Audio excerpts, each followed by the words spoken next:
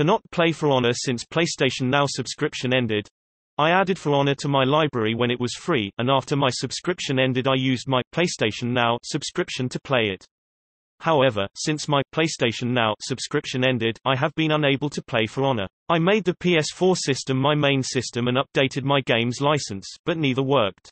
If I don't misunderstand, your problem is that once the PlayStation Now subscription is over, you can't play For Honor.